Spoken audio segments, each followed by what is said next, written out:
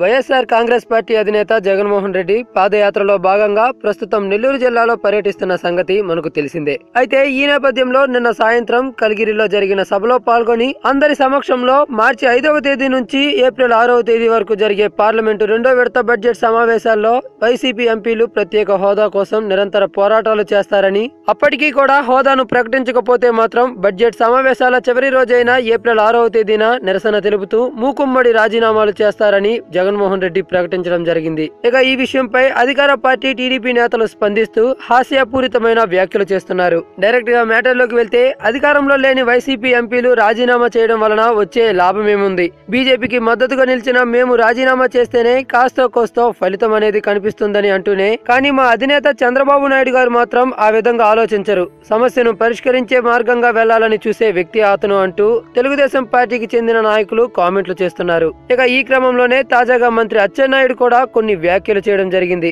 మార్చి 5వ తేదీ తర్వాత ఊహించని నిర్ణయాలు జరుగుతాయని రాష్ట్ర మంత్రి అచ్చెన్నాయుడు చెప్పుకొచ్చారు. అలానే రాష్ట్రంలో అధికార ప్రతిపక్ష పార్టీల పాత్రలు కూడా మేమే పోషిస్తామని ఆయన అన్నారు. అయితే తాజాగా తెలుగుదేశం పార్టీ తీసుకునే నిర్ణయం ప్రకారం కేంద్రం నుంచి తమ మంత్రులను రాజీనామా చేయించే ఆలోచనలో టీడీపీ ఉందని కూడా కొందరు కామెంట్లు చేస్తున్నారు. మరీ ముఖ్యంగా పార్టీలోని నాయకులు మనం రాజీనామా చేస్తేనే కేంద్రంపై ఒత్తిడి పెరుగుతుందనే విధంగా తెలుగుదేశం పార్టీ అధినేత సీఎం చంద్రబాబుకు సలహా ఇస్తున్నారని తెలుస్తోంది. ఇక మొత్తానికి మంత్రి అచ్చెన్నాయుడు చేసిన కామెంట్లు ఇప్పుడు తెలుగుదేశం పార్టీ ఎటువంటి నిర్ణయం తీసుకోవడానికి సిద్ధపడుతుందా అనే డైలమాలో పార్టీలోని నాయకులను పడేసిందంటూ వార్తలు వస్తున్నాయి. మరి దీనిపై మీ యొక్క అభిప్రాయాలని కామెంట్ చేయండి. ఈ వీడియో కనుక నచ్చితే లైక్ చేయండి, అందరికీ రీచ్ అయ్యేలా షేర్ కూడా చేయండి. అలానే ఎప్పటికప్పుడు ఇలాంటి special and interesting and latest political updates ను మీకు అందించే మా S Cube హంగామా ఛానల్ ను సబ్స్క్రైబ్ చేసుకుని పక్కన ఉన్న బెల్ సింబల్ ను క్లిక్ చేయడం మాత్రం మర్చిపోకండి.